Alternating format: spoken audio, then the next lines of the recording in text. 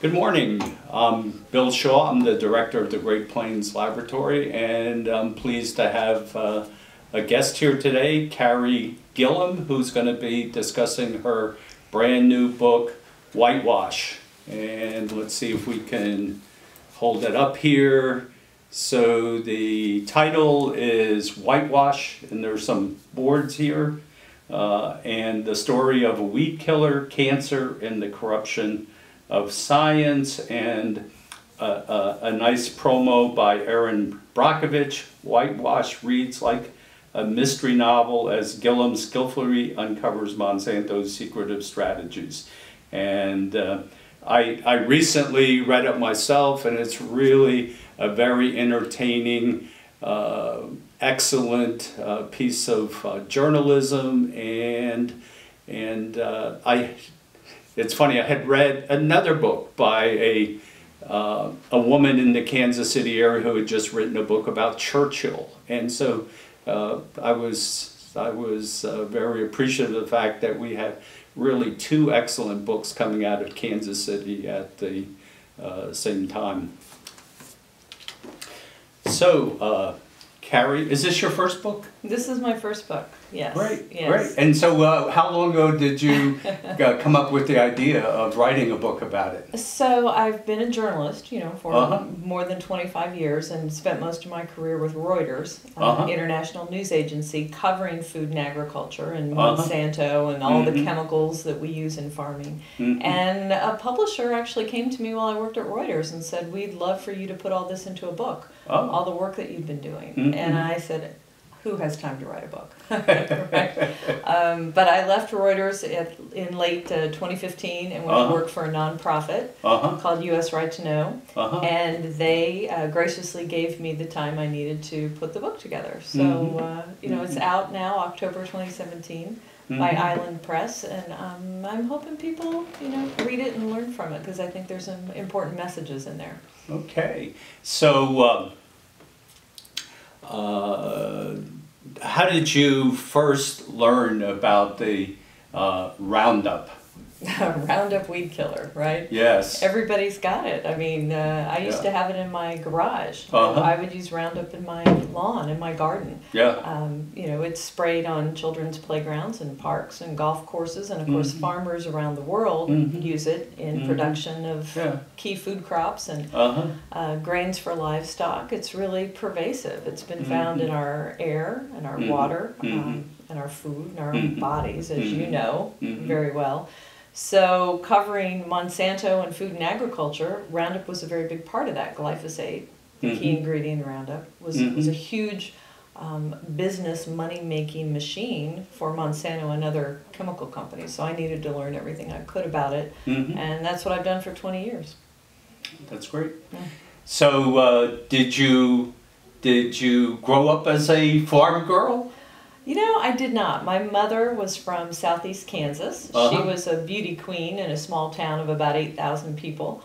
And from time to time, my family would take me back there. My father relocated us there for a few years, so I, spent some time on a hay truck and, in a dairy farm, but I certainly didn't grow up in agriculture or food or farming. Oh, okay.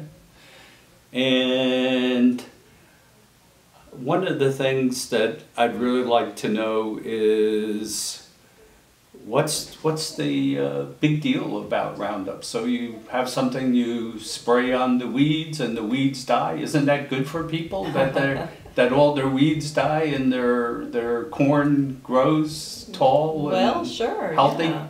This was, Monsanto introduced glyphosate, key ingredient again in Roundup and other branded herbicides, in 1974. And farmers and other people around the world really embraced it early on because it did kill weeds so effectively and efficiently, and was said to be so much safer than other herbicides out there. Farming is a dangerous business. Farmers are exposed to a lot of different pesticides if they choose to use those in farming. So glyphosate or Roundup was supposed to be very safe. It worked great. People loved it, and sales took off, especially when genetically engineered crops designed to work with Roundup were introduced. But despite the assurances of safety, independent research over the years has started to show links to cancer and other diseases. The International Agency for Research on Cancer declared it a probable human carcinogen in 2015. So there are real mounting concerns about not only environmental harm, but human health harm associated with this chemical, which is, again, pervasive in our environment and our bodies.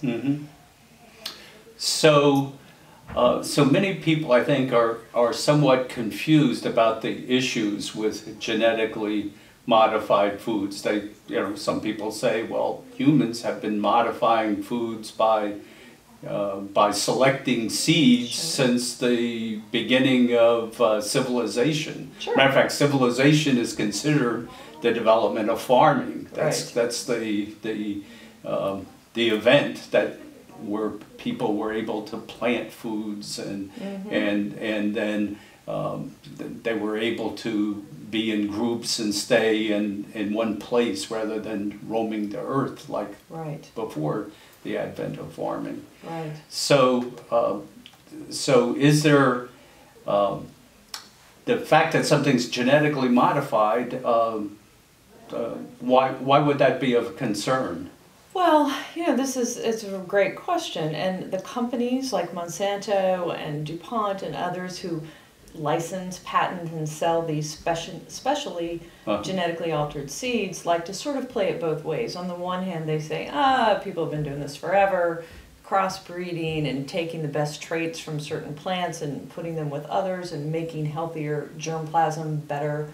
Germplasm has been going on forever, which it has. But on the other hand, these companies patent these seeds because they are so unique and so different and have never before, been developed and released into the world.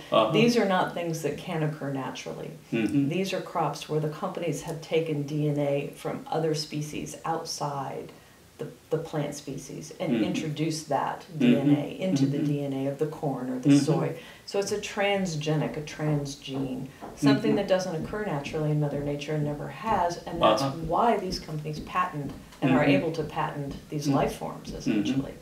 So, to say it's been going on for hundreds of years, no, that's not true. It hasn't. Not what we're seeing with genetically engineered crops. It's a good line to try to make people feel better, but it's not true.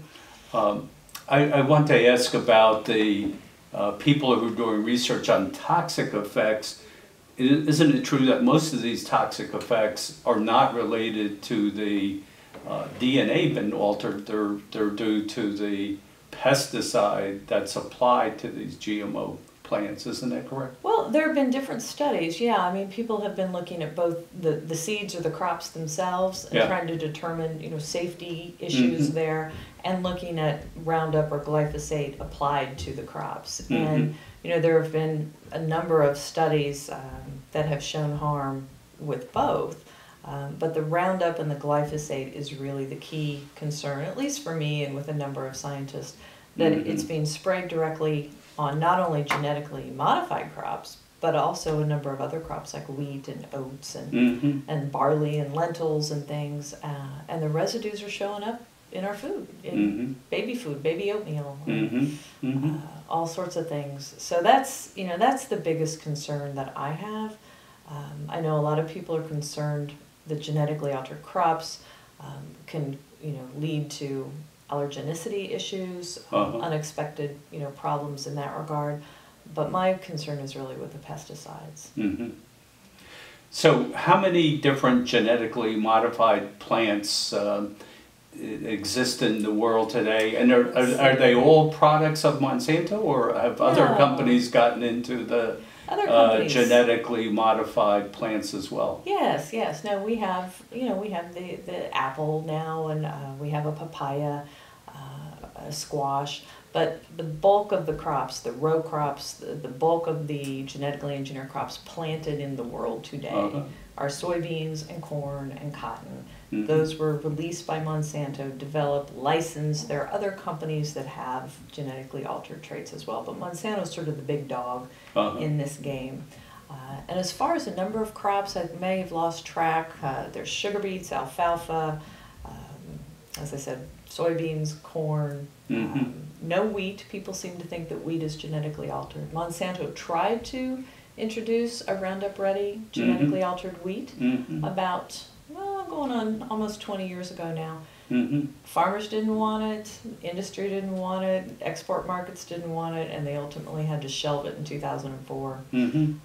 So that means wheat is completely free of, No, Roundup and glyphosate, no, right? wheat is sprayed directly with Roundup shortly before harvest in a lot of geographies. Mm-hmm. It was a brilliant idea that Monsanto had to encourage farmers to spray this weed killer directly on, as I said, oats or wheat or barley, Mm-hmm. to dry out the crop, to desiccate the crop, Mm-hmm. so that farmers could harvest their fields more consistently and efficiently. And what we're seeing is really high levels of residues in the food products that come from those crops. So before Roundup came out, how did farmers harvest their wheat? They just managed to do it the good old-fashioned way, I think, you know. Did they have to do it twice? Let Mother Nature ripen it, and then you harvest it. So they had to sometimes wait longer to I think harvest the wheat in order that all of it had matured and or perhaps you died. do, right, or you do different sections at different times. But, you know, farmers are really a slave to Mother Nature and Mm-hmm. temperatures and moisture and, Mm-hmm. you know, wind and all of that sort of thing play Mhm. in. Mm-hmm. But it seems like we don't try to work with Mother Nature quite as much as we used to. Uh-huh. We rely on these pesticides for shortcuts. Uh-huh. And that's wherein a lot of the problems lie. Yeah. So what is the predominant herbicide in the world today? Well, right now it's glyphosate. Uh-huh. Yeah. Like, you have an idea, like what percentage that of total weed killer might be done? Just hazard a guess. I don't. I really don't. Uh-huh. You know, atrazine is sort of the next one out there, which is Uh-huh. Monsanto sort of trumped when they brought glyphosate out. There are a number of other weed killers that are used still today, but glyphosate, because of its effectiveness and efficiency, has been the dominant, you know, player. And now Mhm. what we're seeing is companies mixing glyphosate or combining it with dicamba. Mhm. Combining it with 2,4-D, other Mhm. herbicides. So Mhm. even when the other herbicides are used, a lot of Mhm. times they're used in combination with Mhm. glyphosate. So it's still the kingpin, although it's not working quite as well, and farmers are really Mhm. struggling to try to figure out what to do. Give me an idea of the timeline of the invention of glyphosate and how it got into agriculture in the United States and then spread to other countries. Sure. And actually, I mean, it spread to other countries pretty quickly for different uses. But as I said, Monsanto introduced it to the marketplace in 1974, and it was embraced rather rapidly in a number of countries around the world Mhm. as, again, a safe Mhm. and efficient Mhm. way to kill weeds. It was used by utility companies. Sort of one of the first uses was more industrial use, was to Mhm. kill weeds along roadways and Mhm. municipal owned properties. But it very quickly became a favorite for farmers. Monsanto's patent on this chemical was expiring in the year 2000, Mhm. and coincidentally or not, they came up with these crops that could be sprayed directly with glyphosate or Mhm. Roundup, Mhm. and they introduced those in the mid-1990s. Mhm.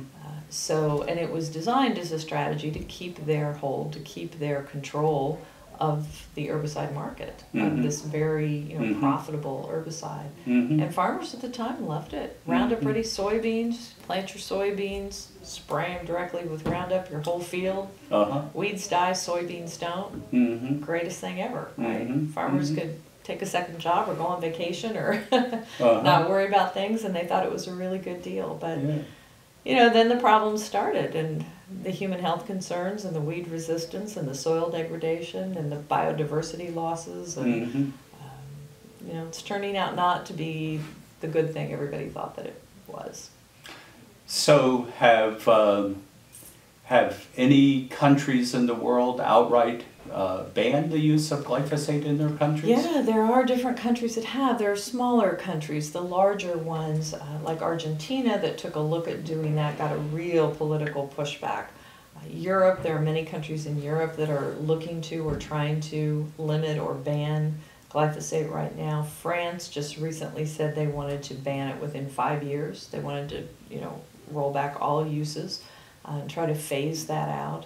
And Europe, could conceivably ban it completely just within the next few months. They're looking at whether or not to reauthorize it or keep it on the market. And it's a very hot debate with a lot of countries very concerned about the safety of this chemical.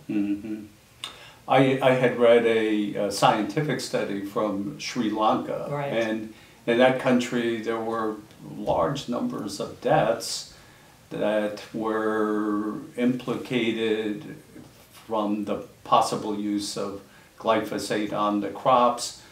Sri Lanka was a country that had used this as their primary agricultural chemical, so the sales of glyphosate exceeded almost all the sales of all the other agricultural chemicals combined, and yet they were seeing, I believe the figure was 15% of the population had this unusual kidney disease that was not due to the usual causes like diabetes or high blood pressure.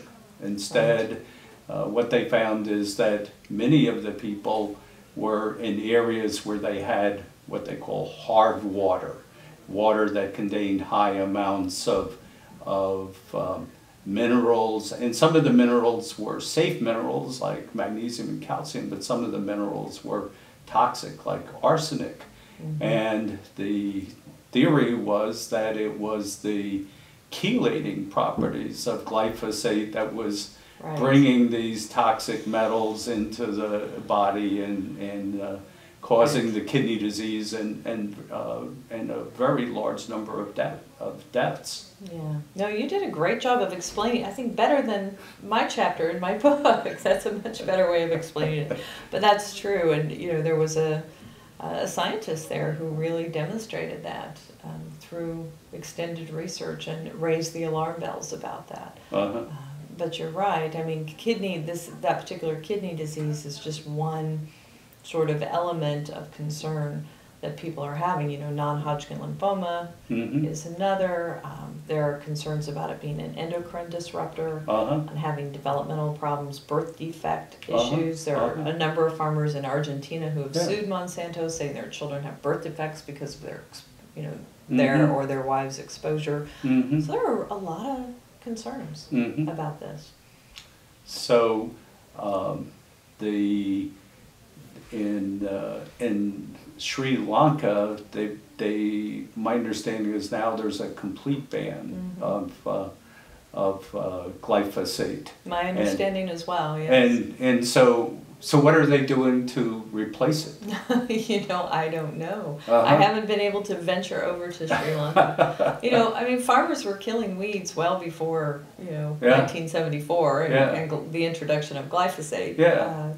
So, there are ways to handle weeds, and people do that in organic farming, and a number of farmers now who even aren't organic but are just trying to replenish the health of their soil, are rotating crops more, using what they call cover crops, and just being more protective and caretaking of their fields in ways that limit and suppress weed development. So, what did people do to control weeds before the advent of these large chemical companies providing herbicides? Well, as I said, crop rotation was a big deal. There are a lot of things that are beneficial to the soil and to the field and to keeping weeds at bay involved in sort of changing up the kinds of things that you're planting in the field. There are also so what are some of the common crops that are rotated? They would often rotate wheat, with corn, or wheat with soybeans, or other small grains. that sort of thing, or clover, for instance. Yeah. Things that maybe aren't quite as profitable for farmers, but it kept the fields healthier. They also, tilled the ground quite a bit. I mean, you had tillage, churning up the soil, basically getting the weeds out of there and killing off the weeds that way, which it wasn't a good thing either in a lot of situations, because you have erosion and runoff. And so there, farmers have a lot of challenges, and they're looking for strategies. There is a push right now by the USDA, although it's a very sort of quiet push, to educate farmers about these alternative practices, to try to discourage this aggressive use of synthetic chemicals and pesticides, because it's doing so much damage. So you do have little armies of USDA, conservation experts who are meeting with farmers and trying to teach them these age-old practices and trying to encourage them to bring these back. And you also have a number of food companies, Ben & Jerry's was just sort of in the news, but a number of food companies who are realizing, consumers are realizing, we're getting pesticides in our foods, and they're pushing back on farmers, to figure out alternative methods, because it's just not a good thing, as you know, in your business here, to be loading up our our diet with all of these dangerous pesticides. So one of the things that's been fascinating to me is to see that in individuals in which we measure glyphosate, individuals with very high values are never healthy. The people who have the highest amount of glyphosate are among the sickest people that we found. We have not found high glyphosate in any person who I would say is in good health. And virtually everyone has small amounts of glyphosate. By the way, did you ever do that test? I dropped off my sample today. So. Okay, so I can't ask that question. You'll have to let me. Well, I had my urine tested a few months ago and did have, I can't remember the value, but did have a detectable amount. Which is worrisome. It's all worrisome, though. I mean, glyphosate's only one, obviously, pesticide that shows up in our diet.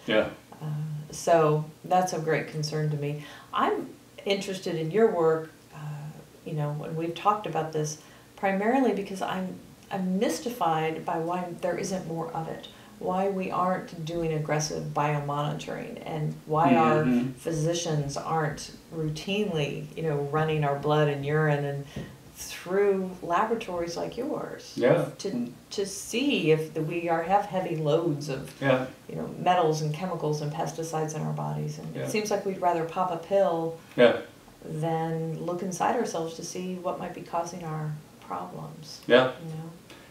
And since we've offered the testing, I didn't know where it was going, and when it took about 6 years to develop a toxic chemical screen that would check for many of the most common herbicides, pesticides, industrial chemicals in the environment. And one of the thought was, what after the 6 years of work that nobody has abnormal values? Well, that was not a problem at all. So we find an extremely high number of illnesses are associated with toxic chemical exposure when the chemicals are removed by agents that like glutathione that bind to toxic chemicals, or when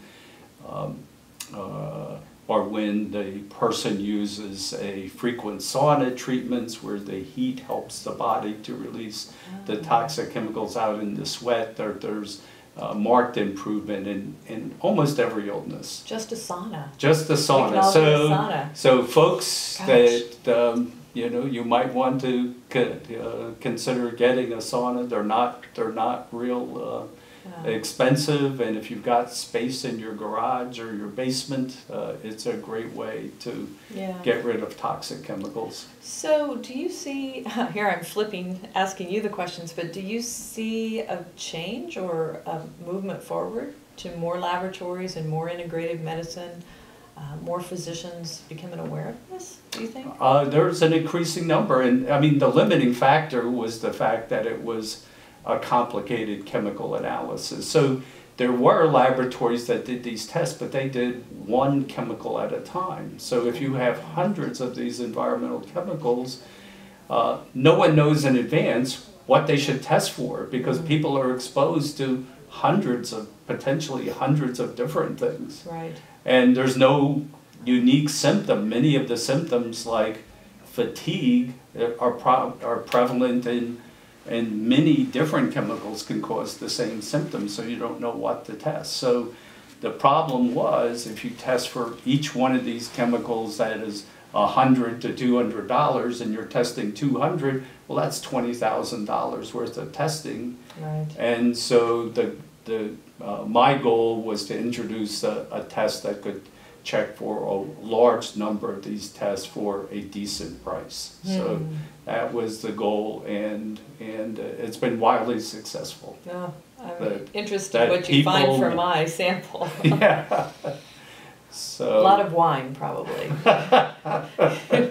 Whatever's in a sulfur or whatever's in wine. Yeah. Well, we're not checking for alcohol right now. Okay. Although I've considered that people might want that, or maybe some people don't want that to show up in their test result. Right. That's great. Although, but that's interesting that was also one of the foods that contained glyphosate, that a number of wines were found to have elevated amounts of glyphosate present. So. Yes, and they're moving away from that. I was traveling in Europe last summer, visiting a lot of the wineries and talking to them about their pesticide use, and they really were trying to make a concerted effort to reduce or eliminate entirely glyphosate and other chemicals.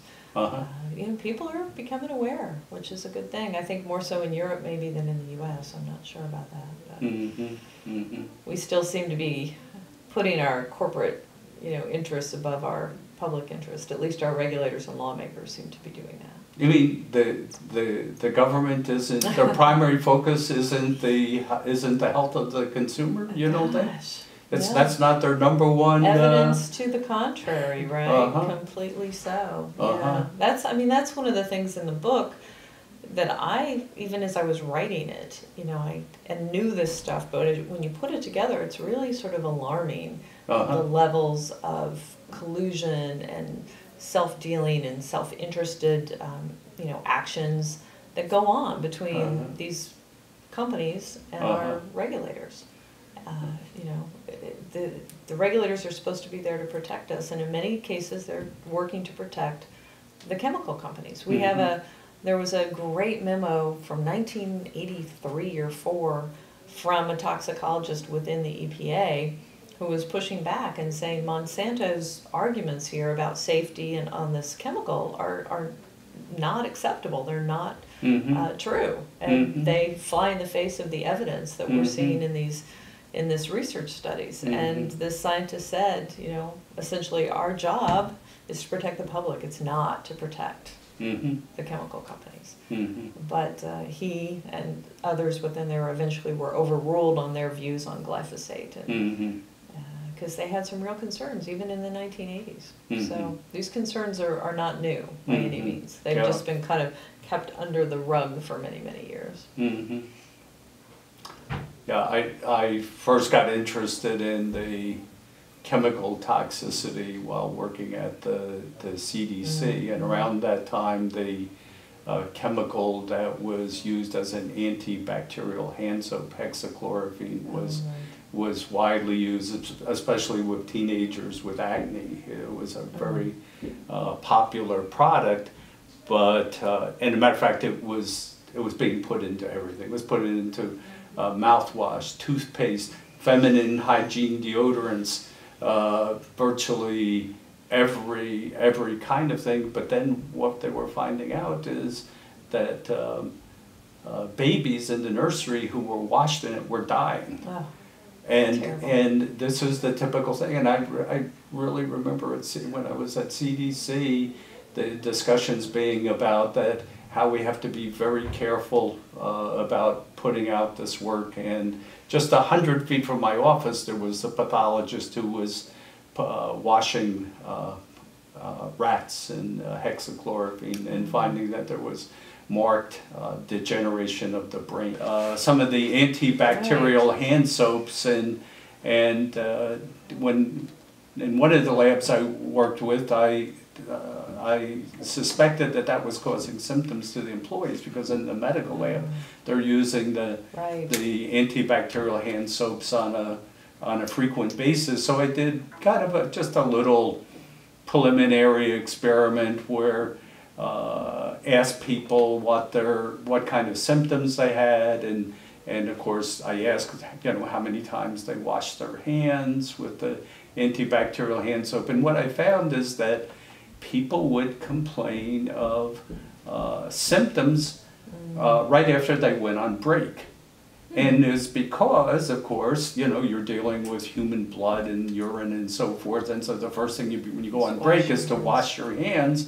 And about 50% of the people would say, I began to develop chest pains, or I was having breathing difficulties, or I was feeling depressed. So there was just a wide variety of these symptoms with the person who was being exposed to this. So it was close to 50% of people were having symptoms. So I thought it was very telling, and I had written the FDA asking that they ban this, and of course I never got a response back, which it was surprising to me. But the longer I'm in this field, the less responsive I see our government. And I often tell people, if you're waiting for the government to protect you, you're going to be long dead before anything happens. Yeah, that's definitely a frustration, and my research on glyphosate in particular has made me so frustrated with FDA and USDA, because they test annually both agencies test thousands of food samples every year for residues of pesticides, to keep a record, to keep a database, to track the levels, and to see if there are illegally high, worrisome levels of different chemicals, different pesticides in our foods. But they never have wanted to test glyphosate, despite the fact that it's the most widely used, But do you think, agrochemical do you think in the they world. really didn't want to test glyphosate, or there's being pressure put on them to ignore this? And reading your book, I got the impression that the government agencies consider themselves cheerleaders for the chemical companies, and almost to the point that they feel like their job is to promote the use of these chemicals because it's beneficial to the economy of the United States. Well, you definitely see aspects of that, definitely, which again is so alarming. You see individuals within different agencies who work really hard to protect and benefit these companies. But then you also have, kind of the hard-working scientists and the guys who are in there who are doing their jobs and trying to wave the red flag. So I can't condemn the entire agency or everybody who works there, but the FDA in particular, I guess, is so frustrating, because they finally did start to do some limited testing after being just hammered and criticized for not doing this, particularly after the World Health Organization said it looks like this stuff causes cancer, can cause cancer. So they started doing a little bit. They didn't want to talk about it. They didn't want to tell the public they're doing it. They don't want to be transparent about it. They have a chemist who's been there forever, worked at Syngenta, very well-trained, esteemed senior guy, chemist who knew what he was doing.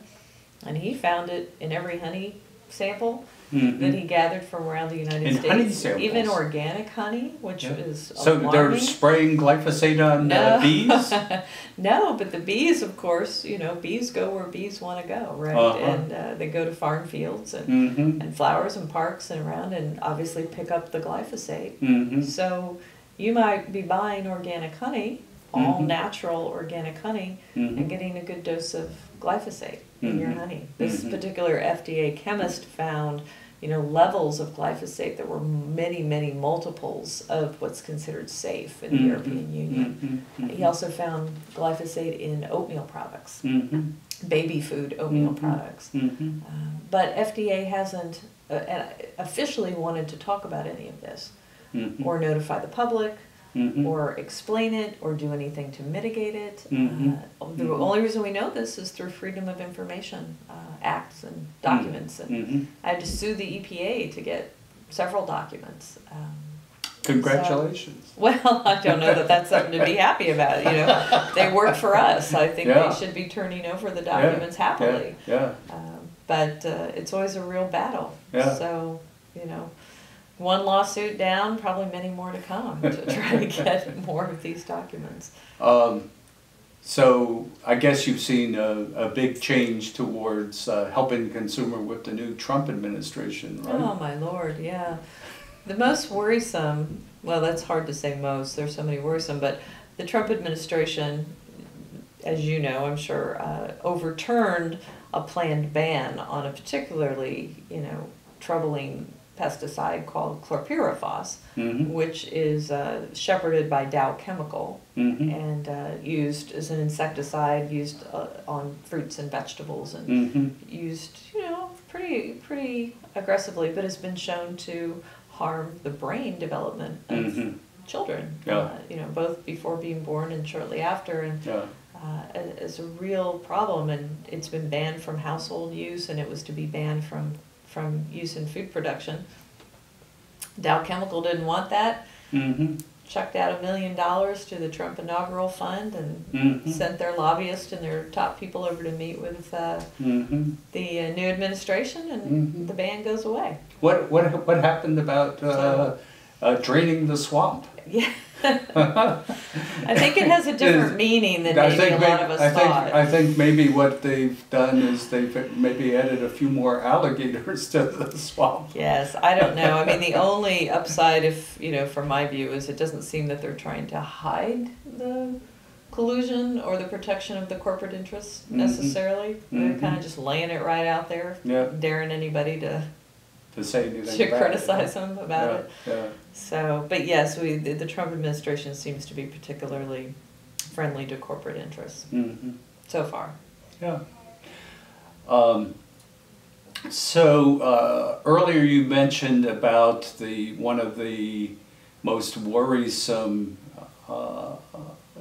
illnesses that has been implicated as potentially caused by glyphosate, and that's the non-Hodgkin's lymphoma.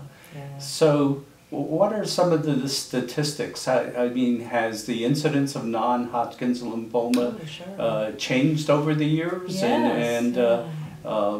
So when did it become a more common illness? How long ago? Oh gosh, I'd have to reread my chapter in my book, but it definitely has surged, incidence of non-Hodgkin lymphoma around the world, with some of the highest rates increasing in North America. Of course, now in just most recent years, it seems, if you track the little graphics that the cancer experts put out, it seems to be leveling off a little bit. But it's been very worrisome, so much so that regulators and health experts and around the world have been trying to figure out why, what is causing this, and they've looked particularly at farmers because of their exposure to pesticides. And that's what the International Agency for Research on Cancer said. There's a positive link, most likely linked to non-Hodgkin lymphoma. They found sufficient evidence that glyphosate could cause cancer in laboratory animals, and they found limited evidence that it could cause cancer in people, and that was through the epidemiology, with the most positive association to this particular cancer of non-Hodgkin lymphoma, which, as you know, can really manifest itself anywhere in the body, and it's particularly I didn't know deadly, that, by the way. Deadly and awful, and just the people I've talked to who have lost their loved ones or suffered through it themselves. It can be fast and deadly and kill really aggressively. And there are now thousands of people, about 3,000 or so, who have filed lawsuits against Monsanto, alleging that Roundup is responsible for their non-Hodgkin lymphoma. So are these individual lawsuits or class action lawsuits? So there are both. There are class action lawsuits or actions that have multiple plaintiffs that have been filed in various state courts around it. There's a lot in Delaware and Missouri and Monsanto's hometown of St. Louis and other places. There are about 268, I think at last count, of cases that have been brought together in federal court in California. And they're being handled as something called multi-district litigation. So they're sort of moving forward together, even though they remain individual cases. But they're going to, the judge in that, the federal judge who's overseeing those 268 lawsuits, is holding what they call a Daubert hearing in December. And this will be for experts to come in and present the evidence that the plaintiffs say shows glyphosate Roundup causes cancer, causes non-Hodgkin lymphoma. So that'll be a very interesting, week in December, and I plan to be there. This will be probably the best, public display of research and evidence about this chemical that we've seen, because so much of it has been in the dark until now. So, could be very interesting. So in essence, this judge will decide whether this case can go forward. Right. Yeah. He will decide if they have enough to move forward. And Monsanto, of course, is asking the judge to throw it out. Monsanto has recently filed a motion saying they don't have the evidence, they don't have the experts. This case, all of this litigation should be thrown out. So we'll see. And this will be in California, did San you say? Francisco. Oh, okay. Federal court in San Francisco in December. Okay. So it'll be interesting. So our listeners should start focusing on that, the outcome. I'm sure that'll be an extremely important case, regardless of which way it moves. Yeah, I mean, I think we all want answers. We all want just truthful information. And that's sort of the point of whitewash in my reporting, is that it's been very hard to get truthful and transparent information because of the efforts of the chemical companies, Monsanto, notably because of the regulatory sort of shroud of secrecy over the research and the decision-making process. And the public really doesn't have a very clear window into whether or not their interests are being protected. And they should, but they don't. And we're trying now to get to the bottom of it. So I think the public should be very appreciative of your efforts, because there are really not enough people who are going out and giving this kind of information, making it available to the public. Well, as I say in the introduction, it's not a feel-good story. It's not, but I think it's an important story. I've had a friend at the New York Times read it and said, now I don't want to eat anything in my refrigerator. I mean, other people say they get more outraged by every page they turn. So, if you want light reading and you want to feel good when you go to bed at night, that's not the book for you. I know my wife was talking to one of her friends, and she said, how can you and your husband even enjoy life, knowing focusing on all these different things that are in your food that are causing you harm? Isn't that a little too much to prevent you and from what do you say? What is your answer? I say, no, you're going to enjoy your life much better if you're healthy. And these chemicals are not moving you in that direction to the extent that you can do that.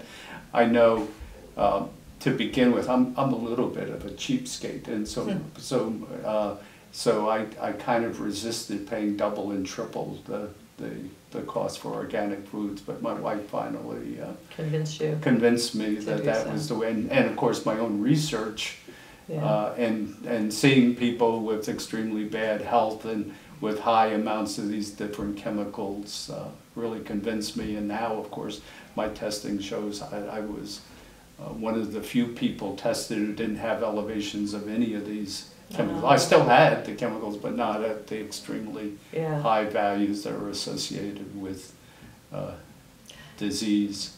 But see, because you're informed, and I guess that as a journalist, my entire career, my entire adult life, and in the book, I don't think it's about trying to tell people what to do. I don't think anybody, I guess, should tell us what to eat or what not to eat or what to remember.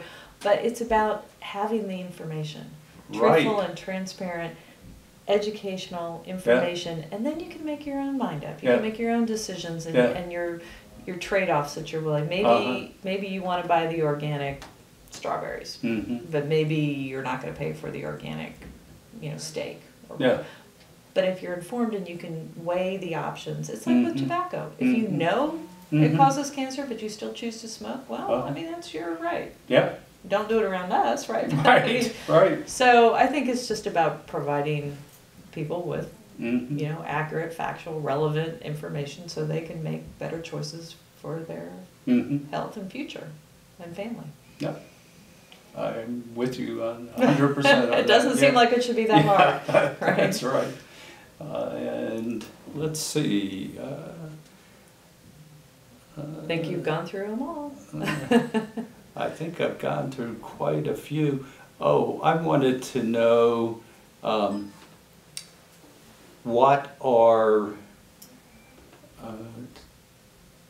what kind of treatments are available for this non-Hodgkin's lymphoma? Is it in essence a fatal disease? Are there any? Oh no. Do some people survive it? Oh yes. I mean, I have stories of both in my book.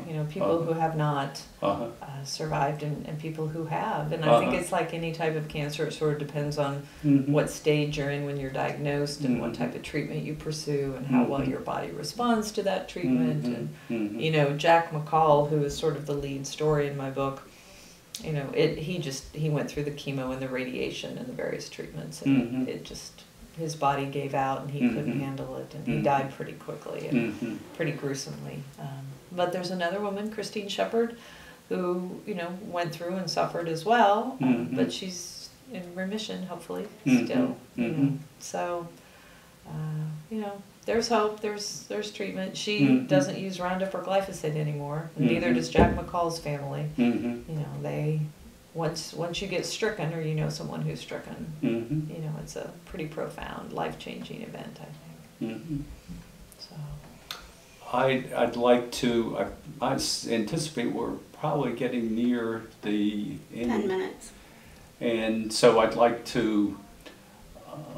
Just to summarize, what are some of the illnesses that have been implicated as potentially involved with exposure to glyphosate? We've talked about the lymphoma, right? And what are some of the other illnesses? You talked about the kidney disease. Obviously, that's been raised. And in what other areas? I know Sri Lanka ended up banning it. Are there other countries in the world where this kidney disease was also? Not that we've seen, no, not to that extent. And I think that has to do with the water situation that you talked about. Argentina, there's been a real concern, as I said earlier, about birth defects in children, the way that they're exposed there.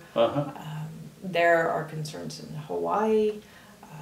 There's it's really sort of all over the board. There have been research that shows reproductive impacts, potential reproductive problems, lowered infertility, that sort of thing.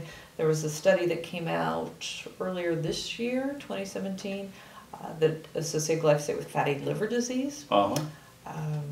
So, and of course, the bulk of the research that we've seen is really toxicology on, lab animals. Right. And they've had issues with pancreas and the kidney and the reproductive and the male rat testes and all sorts of tumors and all sorts of manifestations. But what the best group of experts have said is that the most real life human condition linkage is to non-Hodgkin lymphoma. There's some concerns about multiple myeloma as well. but the science is still, you know, as you know, as a scientist, you don't have one study and say that's it, you know. Correct, correct. It's a body of work and a body of evidence with people working over time to try to come to a conclusion. Mm-hmm. So the red flags are waving. Yeah. I don't know that we have the final answers yet on this count. Mm-hmm. So Great Plains Laboratory has a test for glyphosate in urine, and I wasn't sure what we were going to find, but I was very surprised that, so for example, triplets with very high values of glyphosate in the urine, values that were 20 times the average person's. Two of the triplets had autism, the other is suspected seizure disorder, and the main reason they were getting it because they were eating the genetically modified corn in the form of tortillas. They were Hispanic origin, and Hispanic people love tortillas. And the fresher the better. And unfortunately in the United States, almost all the corn now is glyphosate exposed, and so they had extremely high values, and once they took out the GMO tortillas, and they had a plummeting of the amount of glyphosate in the urine after only 6 weeks, and with one of the children with autism having a significant improvement of symptoms. And what I found is that it was associated with two different types of abnormalities, which was affecting the function of the mitochondria, which produce the energy in the body. And the other thing is that glyphosate kills, just like it kills weeds, it kills beneficial bacteria like lactobacilli that are present in yogurt. And on the other hand, it doesn't kill some of the most harmful bacteria like Salmonella and Clostridia. And that this is becoming a major problem, that Clostridia bacteria, many of which have terrible, cause terrible illnesses like tetanuses and botulism, that some of these bacteria are found in the intestines of farm animals, that even there's a question about if some farmers have developed these because the types of bacteria in the field have the beneficial bacteria are disappearing from the field, replaced by more pathogenic bacteria. And these children with autism had very high values. Since then, I found that it's not limited to children. We've found adults who were eating organic, but they were chewing tobacco, which was not organic and had extremely high amounts of glyphosate with symptoms of depression and fatigue, that individuals with a wide variety of illnesses. And I found other cases of children with autism with high amounts of glyphosate, sometimes combined with other chemicals, other agricultural chemicals as well. It's pervasive, it's everywhere. It's used, as you said, in tobacco. It's also used in tea production, which I didn't know. You know, your little tea that you brew and drink in the morning. But. And I think your book indicated there was about 100 different agricultural products that are now that the EPA lists as being sprayed or treated, you know, with glyphosate in conjunction with production. So it's definitely not just, you know, corn and soybeans. Right. It's pretty widespread out there. And you mentioned, you know, there was the children and the triplets. There is an alarming but still sort of new base of information. There's some researchers out of Indiana that are tracking pregnant women and glyphosate residues. And they have found, just in very early research, not peer-reviewed, I should say, you know, adverse birth outcomes correlated with levels of glyphosate in the woman's urine. So, as I said, there seems to be a lot of red flags, you know, that need to be tracked down and pursued and investigated, right?